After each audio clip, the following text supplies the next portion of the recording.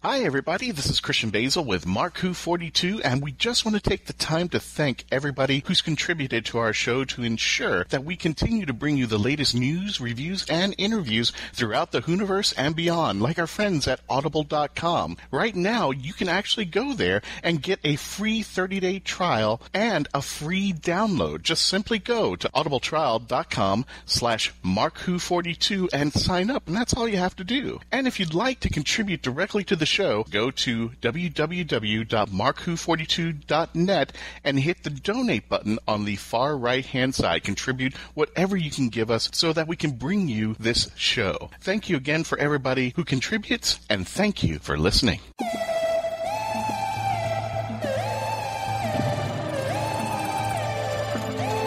Hi guys, my name is Gigi-edgely and I'm the host of Jim Henson's Creature Shop Challenge, and I play Tiana on Farscape, and I'm so very happy to be here speaking to Mark-Who42.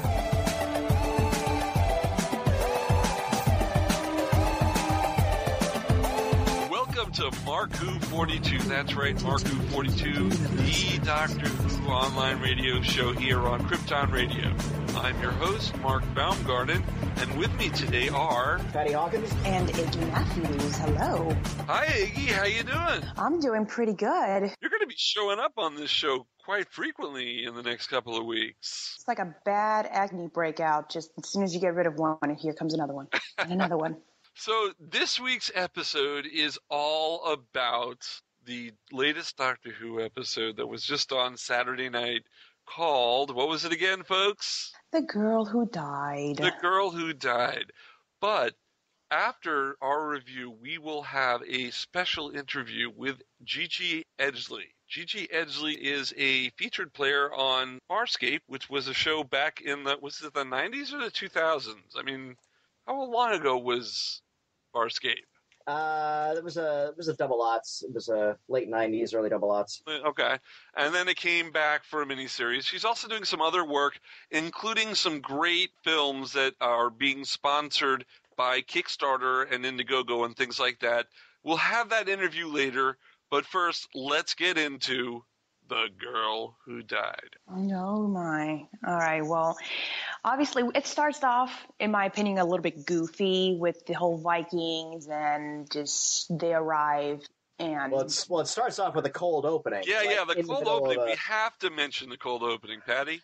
Which I actually like. I used to like it when the James Bond films would start off with a cold opening. It'd be like a separate mission that had nothing to do with the integral plot, other than maybe a MacGuffin at the end. But I kind of like it when you drop head into it. Although, first of all, I'm getting tired of the cloisters being way overused. The cloisters are supposed to be for A-level heavy-duty threats. And second of all, the TARDIS console... All right, we've seen it spark and pop and whistle and Roman candle effect. It doesn't need to happen every single time, the TARDIS runs afoul of anything particular. Well, it was being shot at by an alien armada, wasn't it? Yeah, but it's supposed to be invulnerable. Of course, again, that's what Missy said. The doctor lied about that. So you can take it or leave it. I guess my whole thing is that okay. It seems like every other episode, the TARDIS console has to have a shower of sparks, and I don't think that's necessary. I don't think it's necessary either. And to put even more of a bummer on this, Clara didn't die. Clara could have died in this opening. She could have died. I had hopes with that spider. She could have got sucked out in outer space. That would have solved a lot of our problems, wouldn't it? Would have solved a lot of our problems, but she didn't. She lived. Well, I'm glad you guys brought that up because I'm getting really sick and tired of the Doctor's obsession with Clara. One thing is being friendly with your companion. One thing is, having that loyalty. But this is coming across like a complete freaking obsession, almost as though a lover cannot lose its partner. Well, he was obsessed when he was Matt Smith with her as the impossible girl. So just because the obsession is over in that respect doesn't mean that an obsession goes away. I suppose, okay. But I don't like her. So stop being obsessed with her. Yeah. He doesn't want her to turn into him, and she is turning into him, which is really getting on my nerves. Oh, yeah. Oh, yeah. Well, again, the clock is ticking out, although I don't know. I consider this to be a plug-and-play episode because it really didn't really talk too much about the previous two-parter season opener. It was just, okay, bam, we're here, let's go. Now, did you notice that this show was one of those two-people writers? It was Jamie Matheson and Stephen Moffat. And Jamie Matheson writes well on his own. He wrote Mummy on the Orient Express. He wrote Flatline, two of the best episodes from last season. He writes with Stephen Moffat, and we get this thing. Yeah. That also makes him the guy who so far has written two very seminal Capaldi lines. You know, it's just like, you know, I am the man that stops monsters, and I guess we could probably credit him with, you know, I'm the doctor and I save people. Yeah. But we'll get to that. We'll get to that when we get to the third act. But I don't know. I think he probably wrote the cool stuff, and Moffat wrote, you know, stuff for his waifu, you know, and that's probably how it worked out. Probably. Well, I will say this, that I had a lot of hopes. I didn't see the guitar in this episode, and the sunglasses were broken. And I'm like, see? That's why you don't have wearable technology. Look how quickly he broke that. That wouldn't have happened to the screwdriver. It was interesting because the sunglasses get broken and get written off at the beginning of the episode, but the fact that the sunglasses are there and they're in advanced technology helped the story along as well. Yes. I mean, it's not like they just created sonic sunglasses and they're not doing anything with them. At least there's a reason for it. There could be another reason, but, you know, there's a reason for it. It's not just being frivolously there. Right. You guys can contradict me on this. No, I think when it turned into sunglasses, I think they were definitely kind of trolling the old school fans. I think it was a very obvious we'll get lots of clickbait, you know, anger hits on this when we give them the sunglasses. But I mean, hasn't someone alluded that they did already sort of say that it's a temporary measure? And yeah. They did say that it would be temporary, and most likely for marketing reasons, they'll go back to the screwdriver. And hopefully it'll be a new design, one that Capaldi can call his own, at least. That would be cool. Yes. Yeah. Yes. And as a Doctor Who merchandise retailer, Mark, I'm sure you would have no problem with that. I would have no problem with that. Right now, at the conventions coming up, I'm going to have to sell the old 12th Doctor sonic screwdrivers. Will people still buy those? I don't know. Yes, they will. They will. They will. There'll be new fans, but yeah, the whole okay. All right, I did like it when he rolled his eyes. Oh, Vikings! Well, you know, it's like okay, he's gonna have to deal with a rather primitive and savagely violent ones. But after watching a few episodes of the show Vikings, I thought these were rather tepid BBC Vikings. Yeah, they were, weren't they? Made a complete mockery of it. I will tell you this: the show Vikings itself would have had a nice pillage and plunder on that village and make a mockery of the Odin god. Oh no. I was just kind of like, they could have just been Celts or something like to that effect. I don't know. But, I thought they were quite placid, and you know, the blacksmith guy and the baby and everything else. It was like, all right, I get it. Like their warriors were sucked up by phony Odin, which is an alien impersonating a god is a very tried and true sci-fi trope, and Star Trek used it many a time. Yeah. We've seen it kind of this way before. I thought a little shades of Face of Evil actually in this one. Yeah.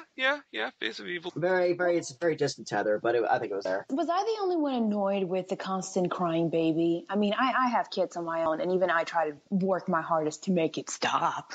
Yeah, the baby thing. I was watching it with my girlfriend, and when the baby, he started translating for the baby, she was like, all right, this is a stupid episode. I'm done. And no, I mean, we're having problems watching this. I mean, we liked the last two episodes, but this episode, and it had so much promise because, I mean, Maise-Williams was in it. Everyone loves Ariana-Stark, don't they? Yeah, as Ariana-Stark. But I mean, now I will say this: with all the hype with the trailer and everything that we've been seeing, you know, like now what took you so long, old man, makes sense. But I wasn't really expecting her to be the hybrid. I'm not sure if I'm excited about that or not. Or if she is the hybrid or whatever. I don't know. That's another sticky wicket. Definitely this episode, once again, had a lot to say about, testosterone and warriors beating their chest is bad. Meanwhile, yeah, Maisie and Clara are shaking their heads about, those guys, you know, like waving their swords, you know, and as the Doctor just rolls his eyes at anyone who answers that violence is the first reaction. Yeah. Even though the Doctor's last reaction is one of violence, but, you know, We won't carp into that. When the aliens called the warriors from the Vikings, the strongest ones, and they brought them up to their spaceship, did you have, just looking at the spaceship, think to yourself, oh, a Vogon constructor ship? I thought that, and when I saw Odin's face in the sky, the first thing I thought of was Arthur. Yes, of the yes, it was Monty Python. But I could see those aliens going, resistance is futile, resistance is futile. Kind of, and the green liquid in the, I don't know. Yeah, I mean, mashing them up just for what? Liquid testosterone. And this was actually the first note that I wrote down, which is, I'm getting really tired of meeting a brand new alien race, and the doctor says they're one of the deadliest races in the galaxy. It's like, look, there's got to be a finite amount of deadliest races, okay? Well, we're going to get them back. They're going to come back. They're not over. Well, they spent a lot of money on those war suits, so I imagine that they would. I thought those guys were robots. I didn't know there were actually creatures in the inside. Yeah, I didn't either. I liked how they looked kind of lamprey-ish and stuff like that. Yeah. At least they have a unique and cool look, so I appreciate that. And I assume that Odin looks like them. Yeah, it was a hologram. The face was a hologram projection. Yeah, we didn't see his true form, which I thought was a little bit bad, but the way he was like yelling and screaming, we'll meet again. It's like, okay, we'll pop up again. But these guys were okay villains for a throw-off, but they weren't, to me, like A-level threats of, my goodness, what happens when these guys come after the Doctor? I don't see it. No. These were the closest things I've seen to Doctor Who Klingons. Yeah, okay. Klingons, yes. Kind of blustery, and they you're supposed to believe that they can kick ass, but really it seems like they're not so good at it. No. Well, you know what? Speaking of the spaceship, what I thought immediately when they have all the Viking warriors in there, it just reminded me of the Star Wars trash room scene where the walls are closing in on them, and they're like, oh my god, no! Yeah, that and that's one of the things that I kind of like thought about. I was like, oh, I wonder if the walls are going to start closing in on them, and there it goes, there it goes. They get turned into testosterone alien sour mash. Oh, yeah. Yummy. Yeah. Oh, it looked like sour apple Jolly Rancher liquid. Protein shakes? Oh, no. I take Viking warrior testosterone green liquid. I'm like...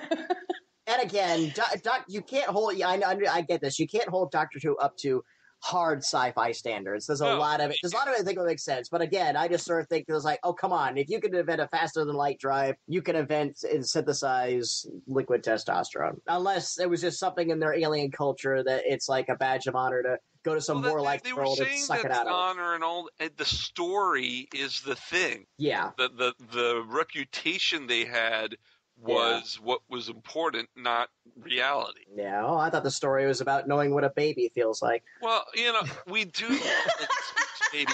But you know what? I thought he would have forgotten how to speak baby when he forgot how to speak the sign language and said, it got dumped when he regenerated. I thought the baby talk would have been dumped too. I thought his translation.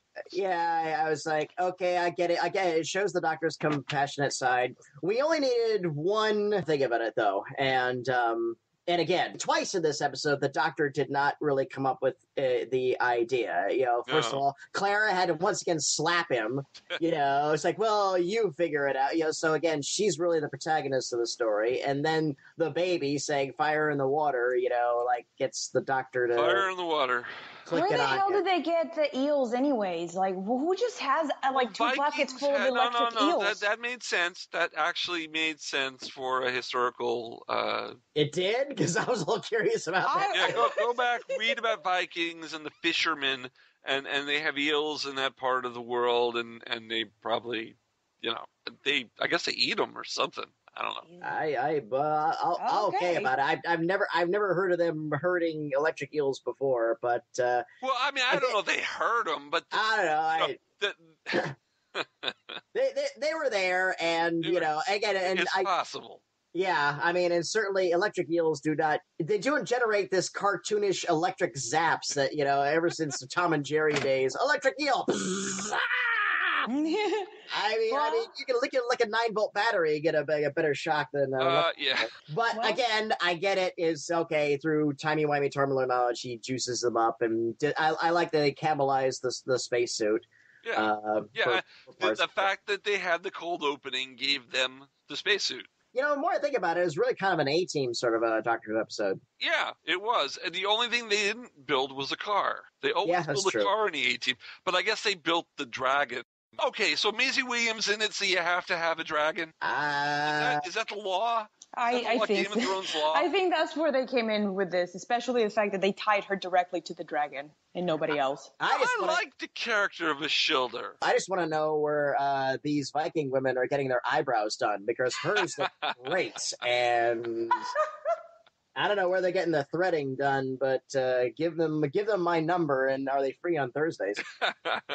And the subtle makeup, too. That was a good one. Well, everybody was realistically dirty, of course, except her. They gave her a clean face, and I got it. She was a speaking character, and they wanted her to stand out a little bit. But, yeah, I was already being all like, oh, no, this is she's going to be Moffat's new pet, isn't she? And I think at the end, I think we pretty much established that the Doctor broke his own rules or broke the two rules of time and space to do it. Yeah. And again, not in a bad way. If we could tackle that now. No. Before we go there, let's go back to the A-Team analogy. Okay. The training of the Vikings, that really was A-Team. That really was. It was a comedic segment. How do I say this? Was that stupid, or was it stupid when after they get the real weapons, they cut to complete disaster and fire? It was funny, but it was stupid, and that's A-Team. That's A-Team. It didn't need to be there. Yeah. It didn't need to be in there. And what I've been saying this entire season thus far is that there's a lot of things that being in the show that I find to be particularly cool and interesting and funny, quirky, whatever, if it wasn't on Doctor Who. Yeah. On any other show, it would have been fine. But it's kind of taking away from Doctor Who, and it kind of feels like, oh, well, let's spice things up, let's make it more fun and exciting, because we got a whole bunch of younger kids watching, that's our audience, blah blah blah, and it's like, no. I absolutely agree with you. I feel like there is a lot of they're pandering to what they perceive that the new audience would like, and I don't think they're quite right on that. Yeah.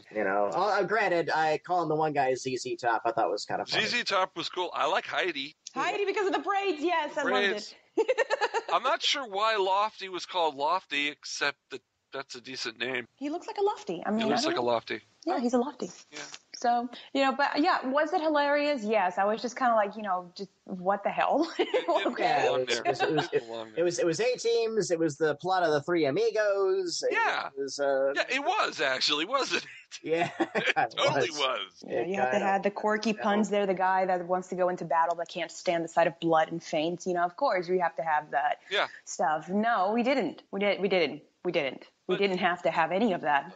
But not only didn't you have to have that, but when Clara's explaining the disaster, the person she's talking to explain what's going on is unconscious already. And she continues to tell the story. I think he had popped too a little bit. Like he was coming up and I think he went down and then Lofty came up. And she continued talking as if Lofty had asked a question, but Lofty didn't ask the question. Oh. She was just talking. There you go. She was just talking to us, the viewer, I guess. Since when does she get to break the fourth wall? I don't think that's fair. I think only the Doctor should be allowed to do that. Mm-hmm. And actually, one other person can do it. Patty, remember Caves of Androzani? Of course. Okay. The executive completely broke the fourth wall the entire 4 episodes. I loved it. Yeah, I kind of thought that, looking back on it now, I think the timeline works. I think that might have been their own little cheeky takeoff of House of Cards. Yeah, which the British version of the time was in their time, and it was the same thing. And if anybody's seen the American version, there's little asides he does, very, very Richard III-ish, where he's talking to the audience, and like a combination of inner monologue. But yeah, it's when it's done right, it's brilliant. If it's done haphazardly, oh God, you just want to claw your eyes out. It comes out goofy and not very well put together. But then that leads us to the... Actually, Patty, I think you wanted to get into, go ahead and bust your knuckles on one particular topic here. Well, there's a couple of things. Well, first of all, the whole baby talking translating is like, okay, it's okay, we get it. The Doctor is so sensitive and such a character. We only needed one baby translating scene, and okay, that's fine. It's like if we're supposed to believe that he speaks dinosaur, then okay, I guess he speaks that. But yeah, I think I definitely though at the end Moffat created a new special snowflake, and I don't know where this road is going. I don't know if obviously she's in the next episode. Yeah, let's take a step back. So at the end, after they save the day, Ashildur's dead because the episode's called "The Girl Who Died." So she's dead. And the doctor is moaning. He's like, oh, I hate this. I hate losing people. I'm supposed to save them, but I can't save them because there are rules, and I can't do this, and I can't do that. I genuinely like that. I like the fact that the doctor says, no, I can only do so much, and I've got to walk away. But the funny bit is that I thought the way he brought her back, I don't see how that violates any of the time laws. Well, it doesn't violate the time law, except that he brought back someone who was dead. Bringing back someone who's dead. I don't think bringing somebody back from the dead is against the laws of time. I think preventing their deaths changes the timeline, because if she... Well, but does it, though? Well, it does, and we will find that out next episode. Okay. I don't know. In my own headcanon, I always looked on it as like, okay, it's like, no, I can't go back and save Adric. Adric is dead. Okay. Right. And there's no pieces of him left that I can try to assemble together. It just seemed like, okay, she's freshly dead. I'm going to insert this alien technology in her. It'll rebuild her DNA. And then, alakazam, boom, she's back. But the reason why he stuck the alien technology in her head, that I thought was brilliant. They've been talking about it ever since Peter Capaldi was named the new Doctor. Yes. There is a scene where, he's ruminating, why did she have to die? He sees his reflection, and then all of a sudden he sees Caecilius. He sees Caecilius, and he realizes Donna Noble is right. Why can't you just save one person? Why can't you just save somebody? And they show flashbacks to David Tennant and to Catherine Tate, and it's a great flashback. It is a great flashback, and I'm glad that, first of all, I was totally against them having to acknowledge this, because again, too, I feel like that is coddling the new fans. Yeah, and it was. We never got an explanation for Commander Maxwell. No, we didn't. But the whole point is we don't need one. That's what I always thought. Look, it's a sci-fi show. Go with it. And we were afraid that they were going to do a whole story or a whole acting of a scene to do it and waste time. But instead, this flashback and then the flashback to Deep Breath, where he's wondering why he chose this particular look. Yeah. Made him realize, you know what? I am here to save people. I am here to save, and so he saves her. Mm-hmm. Saves her because he can. Even in that one curious thing, that Fires of Pompeii episode, was that Tennant's doctor, in that, like, he did it, but he was like so grudging about it because he knew, he was like, look, this could really screw things up. I'm shooting the dice on this, that this isn't going to screw things up. And that's what he's doing again. That he is doing that again. And I think this time it is going to bite him in the ass. Well, if you watch the trailer at the end of the episode, it looks like she is really messing things up. I mean, she's not living, nothing life. She's getting involved. She's looking for what was it, the Jewel of Hades or something, which they haven't explained yet, but is probably something vital to the history of Earth. Yeah, this is why we don't give children things like that. Yeah, actually, that's why you don't make a child immortal. Like, you don't do that. Right. And I did appreciate him giving her the extra one too. At some point, in your awful immortal life that I've given you, you're gonna. Wouldn't it have been nice if Duncan MacLeod had one of those that he could have given to? No, because Duncan MacLeod's got to be a cool Tessa, alone and then guy. we could have had Tessa not die in season 2. And they could have been together for the rest of time until their heads were taken. Oh, you're talking about the Highlander show. I'm talking about Highlander. I didn't say Connor MacLeod. I said Duncan MacLeod. MacLeod. You should have known with MacLeod. MacLeod. There are two MacLeods. That TV show. Connor MacLeod is the movie. Duncan MacLeod is the TV show. It's his cousin. Yeah, but there can only be one. There can only be one, right? Yeah, there is only one. The movie. That's it. And we're not going to talk about Highlander. Hey, I like Adrian Paul. Okay, I like him too. I just. Did you see him in that show Tracker? No. My God, was I supposed to? No, you weren't. Sorry. You can watch it on Amazon Prime if you really want to. No, actually, it's on Hulu. It's on Hulu. You can now, I do remember him from War of the Worlds, the TV series, which is absolutely. I still tell everybody that is the darkest, meanest, Yes, like I don't know how they pulled it off. I was like, this show is cruel. Yeah, it was, wasn't it? Here's your daughter's powdered brains. Here you go. Enjoy. It's like, oh yeah, we use a graphic scene where we drill into her head and suck her out. It's like, yeah, I definitely understand how it didn't make it to season 3 because it just probably the second season was so even darker than the first one that it just you couldn't go anywhere without. Come on. One whole season of that is one episode of Game of Thrones. No, Iggy, did you see the show? It might be a little before your time. Yeah. No, War of the Worlds. Yes, I did. Because I refused to watch the movie because everybody kept talking about, the book, the series, and this and I'm like, I wanted to know. Actually takes place in the continuity of the TV series. That's what I heard. I decided just to watch it for a little bit, and I didn't make it past season. Well, season 2 is pressing, dismal, dark thing you've ever seen. Yeah, it really puts Game and it's great. Shame. And it's great. Adrian Paul was great on it. But anyway, Doctor Who. Yeah. It's okay. We have the same thing. Monsters sucking out testosterone of big Viking men. Ew. Big strapping Viking men. Mm-hmm. I'm sorry. I just don't know why. I mean, it could have been anybody. It didn't have to be Vikings. It could have been anything. They were not very Viking-ish. No, they were derpy. Derp. That's a good word for it. They were very derpy and goofy. It could have been just a simple case of, they asked the historical department, and it's like, we need some historical costumes for this month. What have you got? And it's like, well, all the Celtic stuff's rented out for our Game of Thrones imitation show. Oh, how about Vikings? Like, oh, that works. There you go. That'll work. It's like, it's either Vikings or pirates, And we've already done pirates with Matt Smith, so we had to go with Vikings. And, even the Doctor was like, oh, Vikings. What the... I don't want Vikings. I'm not ready for Vikings now. And the yo-yo part. Yeah, I think. Well, my question, I wonder if they're trying to make him like more cool and hip just because he's older. Like, are we trying to make him more appealing?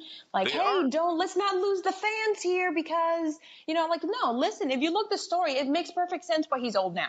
Makes perfect sense. Yeah. So you don't need to spice it up. If you are a true fan, you follow it regardless. You don't need a freaking guitar and CZ Top references to continue to watch this. The guitar was his own idea. He was in a punk band, Dream Boys. God, what a terrible name. That's so cool. And now he's the Doctor. And now he's the Doctor and he should move on. Exactly. I'm actually okay with him being 50-ish and having sort of a rock background because that kind of puts him in like almost like a Mick Jagger-esque sort of Doctor-esque sort of way. Yeah, okay, I buy that. It's like, sure enough. I'm actually okay with his rock and rollisms and stuff like that. I just think that he should form a band before the end of the season and have Craig Ferguson show up in it as a drummer, just to bring back. You have a Dream Boy reunion on Doctor Who. On Doctor Who, it's going to be called Doctor and the Clarinets. Oh, no. They do a cover of a Cliff Richard song. Yeah, no. Baby, come back as soon as Clara dies. That's what they're going to say. No. Let's do the predictions. Is the immortal Miss Stark, she's going to be in the next episode. Is she going to keep popping up, or is her arc going to end this season? Well... Is she the new River Song? She's probably going to keep popping up. And you know what? The keep popping up may not be bad. I mean, except we wanted Jenny to keep popping up. And did she? Nope. And Jenny would have been better because I think that Georgia Moffat was a great Doctor's daughter. And the character being the Doctor's daughter, being like a kind of clone-ish kind of thing, I think would have made some good story points. This doesn't. This is just somebody who he, kind of remembered, but then said, "Oh, it was a premonition, but backwards." It's just somebody that now is immortal. Which I kind of liked. I kind of liked the premonition. It was just to a time sensitive. It's just time playing backwards. I was like, oh, okay, I could take that. I mean, it's a good explanation and it's a good theory, but I just don't see her as that special. And now she is special because of that alien device that's now inside her. Well, again, I think this is slightly pandering to the wish fulfillment of the Tumblr girls, which is just all like, oh, gee, I would love for the Doctor to come by and recognize that I'm special and I'm different from the people in my hometown, and OMG. OMG. Okay, well, see, technically speaking, her premonition did come true when she is greeted by the warriors. And, my God, I had this horrible premonition that you all died. And, well, it wasn't in battle, so that little quirk was off. But they all died. You were right about that. Congratulations. Well, High five. They had swords in their hands. They were in battle against the wall. So I'll give them that pass to Valhalla. Yeah, Valhalla looks like it sucks, by the way. Okay. It does suck. Valhalla. Quite literally, actually. Sucks testosterone right out of you. Now, it's interesting. This is a two-parter, but it really isn't, but it's a two-parter because Maisie's in both. And the next episode, The Woman Who Lived, is written by Catherine Tregenna. So we have a woman writing the next story. It's a different writer than the one we just had. So it doesn't really feel like a two-parter, does it? Why did they put to be continued? There was a pause. They had her like living through the ages. They were panning around her, going around her, showing the world changing around her, and then it went to black, and 5 seconds later, to be continued. Yeah, that was the shot that to me was just like, what is the point of this? And then I was just like, oh my God, I do know what the point of this is, and I don't like it. Yeah. Well, it's the Michael Bay effect. As you saw the Roman candle blowing up explosion, that's very Michael Bay. The spinning camera around the person. The only difference is there was no dialogue or other people standing in a circle, because apparently that's how we all interact when we're speaking to one another. But that's exactly what came to mind. I'm like, what is with this Michael Bay camera? Anytime that a camera spins around like that and all this stuff is going on, it almost just makes me sick. I'm like, oh my God, make it stop. But I think that to be continued, what they were really going for is that all of a sudden, you see her facial expression just slowly changing to where like almost this is hell for her, and now she's upset. She's so mad now. Like it's almost like, okay, well, I'm about to start stirring up some things. I think the whole point is to essentially summon the doctor back, to make so much noise that the doctor has no choice but to, kind of see what the mayhem is, what's going on. And there she is, with whatever deal and bargaining. And it seems like such a minor bit too. I mean, all right, we've never heard of these mayans before. So how is this? Okay, I get it. This little bit of technology is going to make her live forever. It's like, okay, I don't see the connection. It's not like this disc that he inserted her with was, this is the chrysalis of Rassilon and whatever. It didn't seem important enough to make her important, and it looks like they really want to make her important. Yeah. Just because she's Maisie. Well, I hope that they actually do something with that, where, perhaps this is the child version of something that's linked in the future, another character that we perhaps have seen before. But if she's stuck as a child, I can only imagine that is the end of it. That would be, I'm going to make some noise, pop up a couple times here and there throughout the season, and done. Well, let's hope. And I seriously mean that. Let's hope. I think that's about all the time we have for this review of The Girl Who Died. Do we have any last thoughts on it? Like the rest of the season so far, there's a lot of parts of a la carte that I really, really enjoy. But when I put them all together, I look at it as a cohesive narrative, it doesn't gel for me. Yeah, it doesn't match. I have to agree. Mm-mm. The dress is a bit too tight. It looks nice, though. Well, we're going to take a break. When we come back, we're going to have Gigi-Edgely, who played Chiana on Farscape, amongst other things. This is part of our Beyond the Hooniverse department here on Mark Who 42 here on Krypton Radio. We'll be right back. Attention all Whovians! While you're waiting for the new episode of Doctor Who, start your own adventures with a book from Mark Who 42 Books. They carry unique and rare books at affordable prices. Visit Amazon.com/shops/Mark-Who42. That's Amazon.com/shops/Mark-Who42. Mark Who 42 Books. Set your imagination free into the Whoniverse. Now for a behind-the-scenes look at Geekcast Radio Network's newest show, Talking in Circles. That was good. So, Chuck, Greg, what are you guys thinking for this week's show? Well, Dan, how about we just talk about the things that we've read or watched this week? We do reviews like that every week, Chuck. How about a game like Fact or Fiction or The Power of Names? Those are great, and we're always coming up with new ideas for games. And how about some top fives? You know how I love my top fives. What about tournament-style brackets, or sequel, reboot, and destroy? Who will win in a fight? Taking too far? Crazy but true news? Or yes, it appears we have lots of things to work on. Listen to Talking in Circles, taking timeless topics in new directions. Every Tuesday on iTunes or geekcastradio.com, the Geekcast Radio Network. Hey, Dan, who's the guy with the creepy voice? Kid? Yes. Shut up. Beyond the Night is the GCRN's latest review podcast. We are covering everything in the Knight Rider television universe, from the classic 80s TV series to the 1991 reunion film, Team Knight Rider, and the 2008 relaunch series as well. So join TFG and Mike and Dion the Music Man as they go in-depth and Beyond the Night only on Geekcast Radio Network. You can find Beyond the Night in iTunes and on www.geekcastradio.com. Kid? Yes, Michael. Just keep driving. Hi, this is Chase Masterson, and you're listening to Mark Who 42. How cool is that?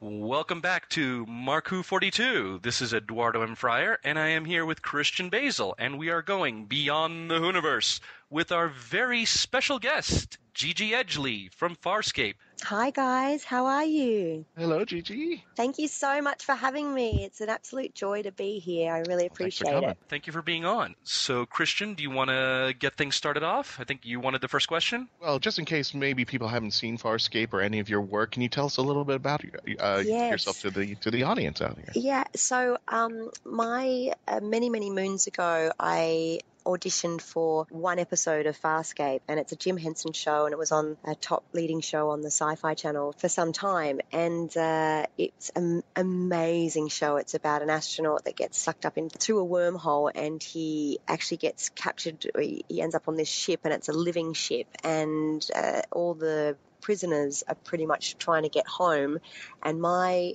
character comes on around episode 15, and she's the only one running away from home, and everyone else is running to home, and her name's Chiana, and she's totally cool. The makeup took 3.5 hours every day for over 5 years, and we usually worked about a 16-hour day, 5 days a week.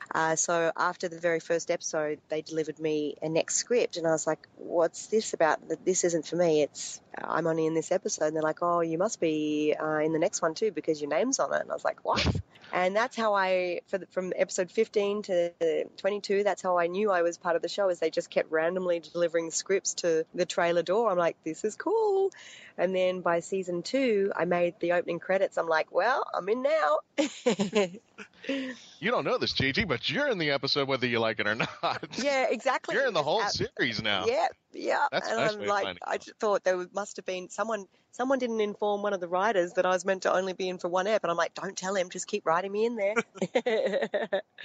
Now, the series was on the Sci-Fi Channel from 99 to 03, and then it came back again as the for 4 years later. Tell us a little bit about the two dynamic series. This was the first time where I realized how, I always knew that, the love and the adoration and the enthusiasm of the fans was massive, but originally it was meant to go for 5 seasons or more, and then they cut us short after season 4.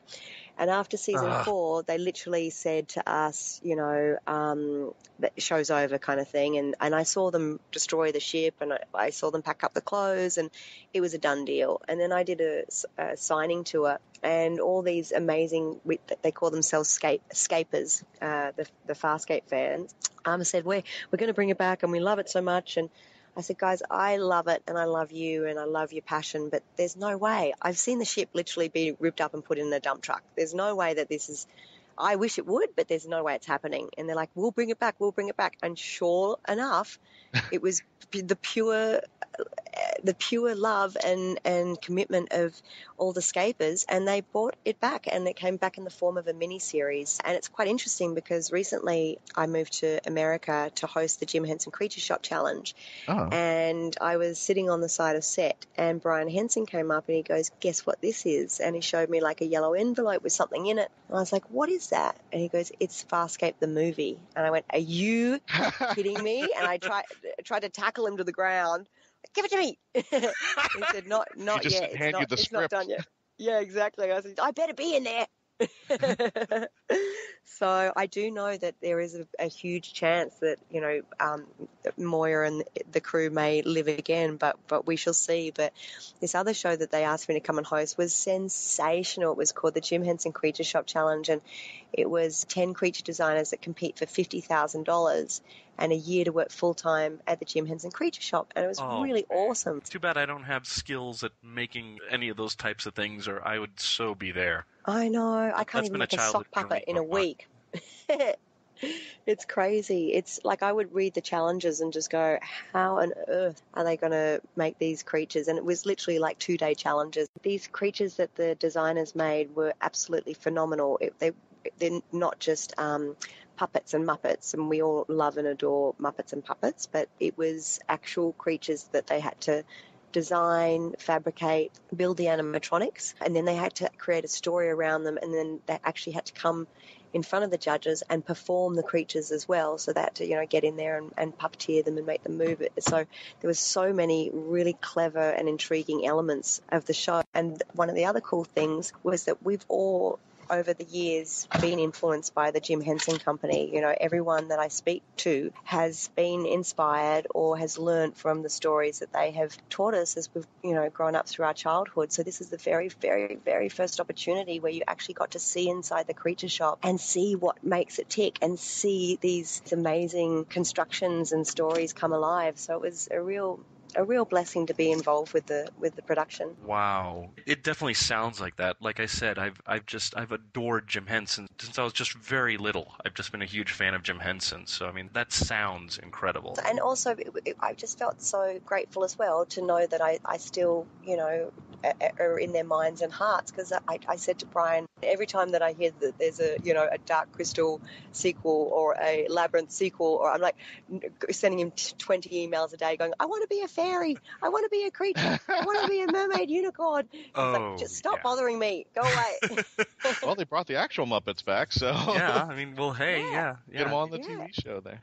And everyone I speak to is, fascinated by all of those productions because they're such a big part of us. Even like you look at Kermit the Frog, it's a bit of felt, sorry Kermit, but with eyes that don't move. But still, we've laughed with him, we've cried with him, he's taught us secrets of the universe unknowingly. So it's how they have reached so many people and inspired us through our lifetime is pretty magical. Sounds easy being green. Now, looking at your background, it's not just Jim Henson and puppets. You're proficient in ballet, jazz, singing, martial arts, and the one that really got my attention was fire twirling. Yeah, so as I've discovered on my intriguing journey, is that you need to be well versed on every level with every kind of trick that you can pull out of your hat. So my upbringing, my father was a promoter, and one of the big things that he used to tour around was circuses. So throughout my years growing up, he used to bring out the Bolshoi Ballet and Baryshnikov and Marcel Marceau and Nureyev and Kiss and Shakespearean productions. So I don't think I ever had a choice being an actress or not. It was me. It was well sown in my soul. And I think the fire twirling actually came about when I was living in Brisbane in university, and we didn't have a TV, and my friend came around, he's like, check this out, and he brought around some fire poi and a fire staff, and I was like, oh my gosh, this is amazing. And it's a really beautiful meditative process as well. Like there's the sound that the poi and the staff make when you're spinning them that actually almost transports you to a different universe. It's quite beautiful. And you've got to have a very good understanding of the craft as well, because if you go in aggressively, you'll burn yourself. And if you go in and you're fearful of it, you'll burn yourself. So it's a good lesson. They've taught me a lot, all the fire twirling, and it's also quite fun at parties. It's a good conversation starter. Imagine. Do you want to drink the hot flaming? Oh, I've not done that yet, although I've been tempted at many a late night. Maybe this is the night when people are like, Gigi, no. Do not try this at home. You mentioned when you were talking about your upbringing and about all the promoting your father did, you mentioned Marcel Marceau. That isn't just a random person. That's arguably the world's most famous mime. Did you actually get to meet him? Yes, there's actually a photo of somewhere. I think my mum has it. And I'm a little girl. I've got little pigtails and I've got the biggest scowl on my face because I remember meeting this guy. Of course, I didn't know who he was. I think I was like 5 or something. And he stunk. He just stunk. I think it was like vodka and sweat. And as a kid, you don't know who, you're just like, that's a smelly man. And they wanted him to hand the flower to the little girl, and the little girl be like, oh my gosh, it's Marcel Marceau. And so the photo is him trying to be all Marcel Marceau, and I'm looking at him like totally freaking out because there's a stinky man next to me. And then from the other side, you can see someone like shoving a biscuit in my face to try and make me smile. It's like, do not ever work with children or animals. Biscuits don't work. So yeah, it was pretty funny. But as I've grown older, and it was cool, like my parents and my family are such an inspiration because that was old school showbiz. There was no Facebook, there was no Twitter, there was none of that nonsense. They had to do everything by telegrams, by newspapers, by, I remember my mum, she was Princess Australia, and my dad said, get in the cage with the lion. And she's like, are you kidding? She's in a bikini with her Princess Australia sash on, and she's sitting there with the lion, and you can see the lion's just like licking his lips.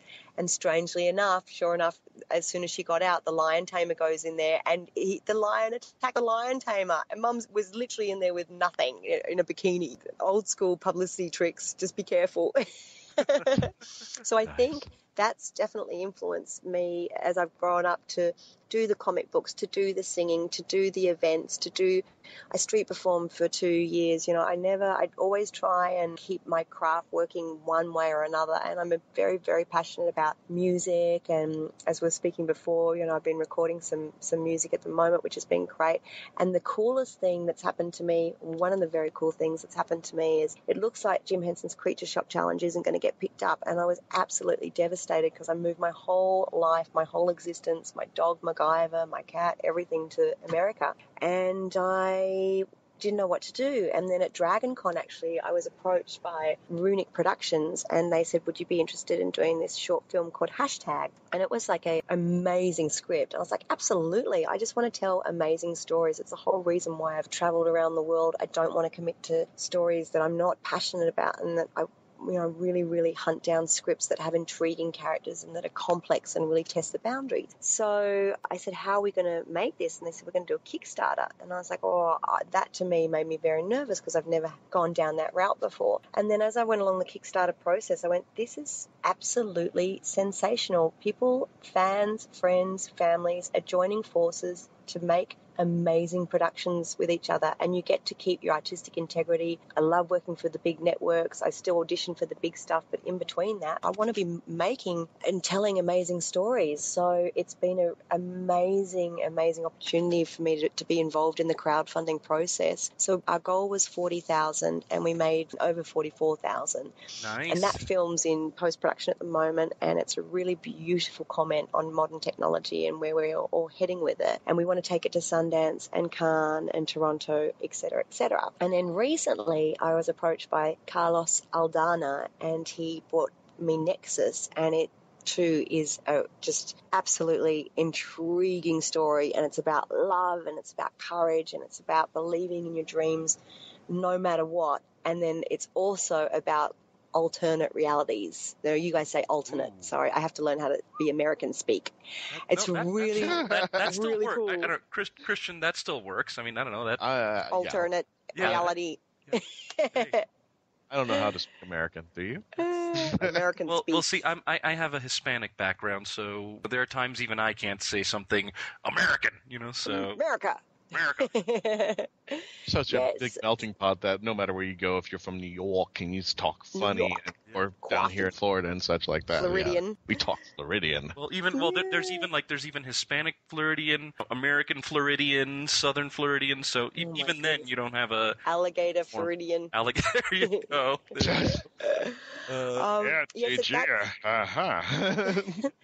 Angry driver Floridian.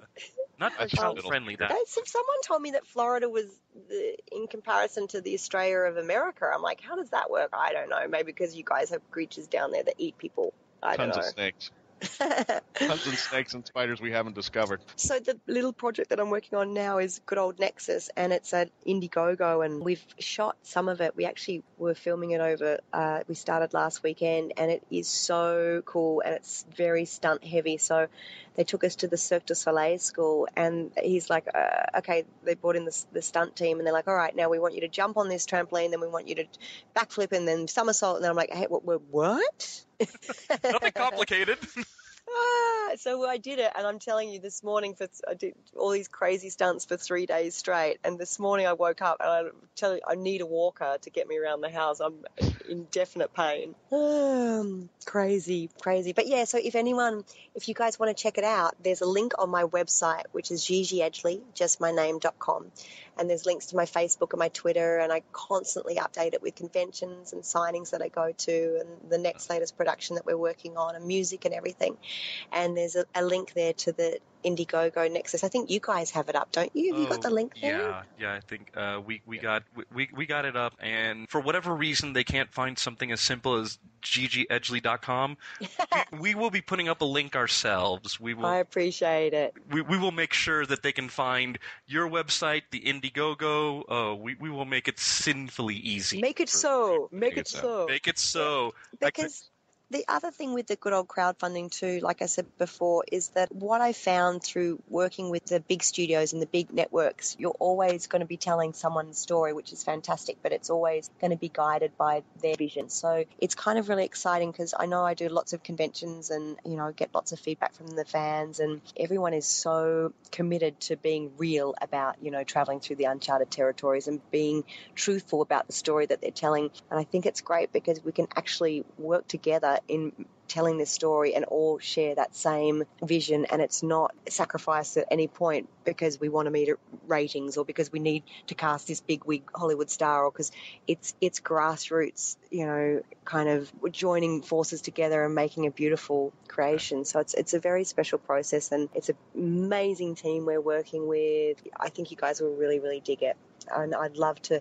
It was funny. We were actually on set, and the director's like, "Oh my gosh, someone just donated an extraordinary good chunk of cash." And I was like, "Oh, are you kidding me? Wow!" So we like people were so overjoyed and so happy, and we're like high-fiving and stuff.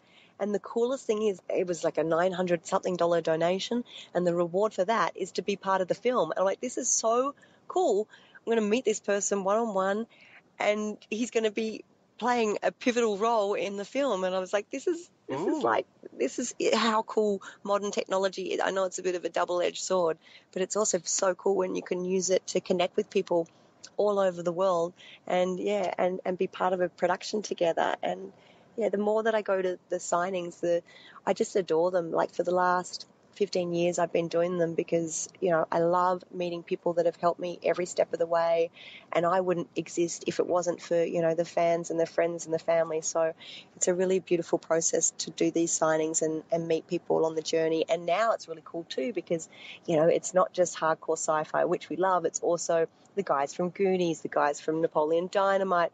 Then you've got like all these random cool shows as well that I see people in the green room and I'm fangirling out trying to keep my stuff together, I've always been a fan of like obscure and rather B-list movies, and we have a Wizard World here in Reno.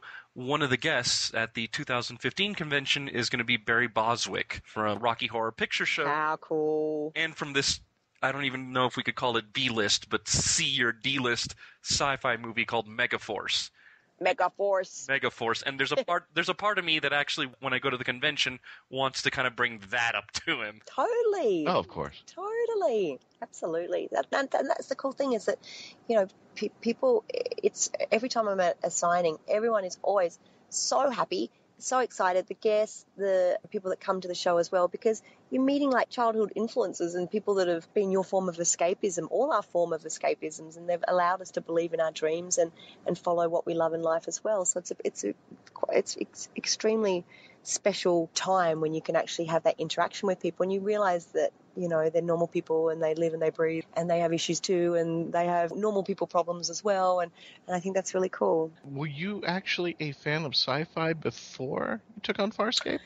Honestly, my favorite film was The Dark Crystal and The Labyrinth. I've been more in the world of the phantasmagorical, like Neverending Story and The Storyteller and that kind of energy, because I'm a big fan of unicorns and mermaids and fairies and critters and creatures. And then good old Farscape flung me deep into the uncharted territories, and now I'm a big fan. I like kind of like the stuff like Matrix and that kind of stuff where it's not necessarily, I like the cool alien stuff as well, but I'm always intrigued by things that question our reality, you know, and bring it back to home. So, yeah. That's certainly a great list. The Storyteller. I loved Dark Crystal and Labyrinth. Amazing. You know, amazing. I still will catch myself singing David Bowie's Babe song from course. Labyrinth. Who do you do? Remind me of the Babe. Well, Gigi, we've loved talking to you. We know that you are presently about ready to work on some other projects. So we don't want to keep you that long, but we do want to say thank you for coming on. It was a joy having you, and good luck with the Indiegogo campaign. We can't wait to see what Nexus is about. Yeah, I think you guys will just love it. There's a really cool pitch online if you want to check it out. And I'm absolutely blessed and humble and so grateful and to be, you know, to have a chat with you guys and share a bit of love and light along the way. Thank you very much. That was a great interview. Thank you once again, Gigi, for stopping by and letting us do that. And go and fund for that movie. Go to her websites. We'll have them on the webpage for you. If you're listening on Krypton Radio, go to markwho42.net and it'll be there. Christian, if he was here, which he's not, would be telling me to tell you about Time Lord Fest coming up this weekend, this Sunday in Tampa at the Event Factory. Sophie Aldred's going to be there. Yay. The person who played Mel's River Song in Let's Kill Hitler will be there. Robert Alsop will be there. Catherine Sullivan, who's a writer and a Big Finish writer, and Christian and myself will be there. Yeah, we're going to be there. Mark 42. We're going to have some panels. Be there. Mark 42 Books will be there too, selling Doctor Who merchandise and rare books that you can't really find anywhere unless you go back through time, which this is a time travel program, so maybe you can.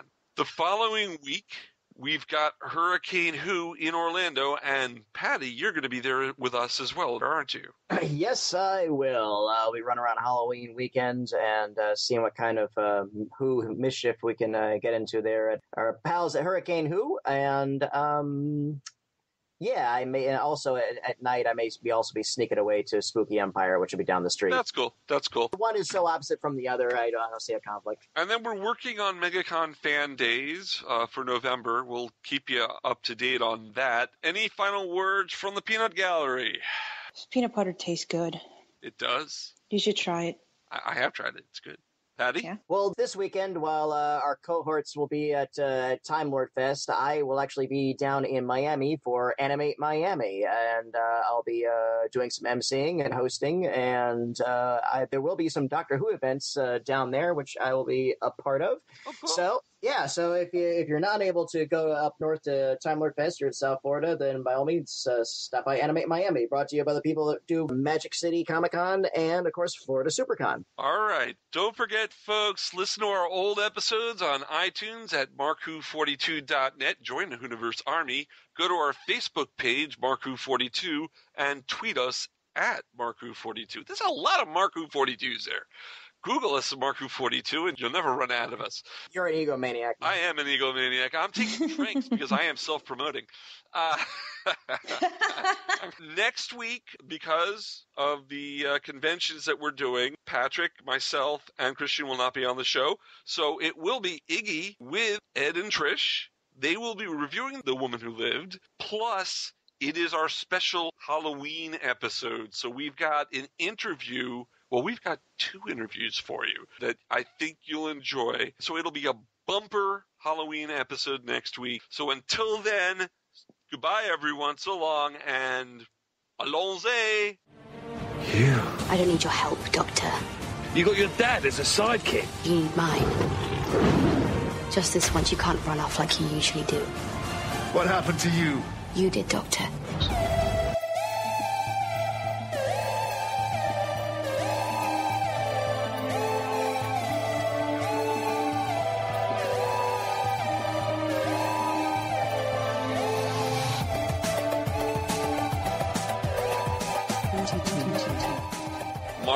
42 has been written and presented by Mark Baumgarten, Christian Basil, Eduardo-m-Freyre, Patty-Hawkins, and Iggy-Mathews. This show was edited, produced, and directed by Mark Baumgarten. Please visit markwho42.net and register to join and be a part of the Hooniverse Army.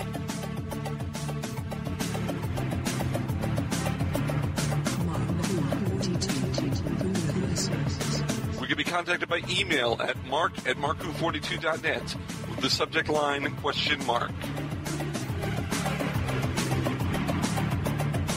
If you have worked on Doctor Who or are working on a project relating to Doctor Who and want to be on our radio show, please email our media relations director, Christian Basil, at markwho42media@yahoo.com.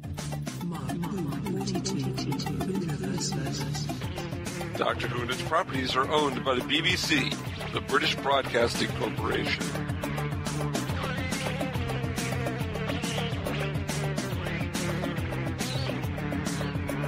This show is owned and copyrighted by Mark Baumgarten 2015.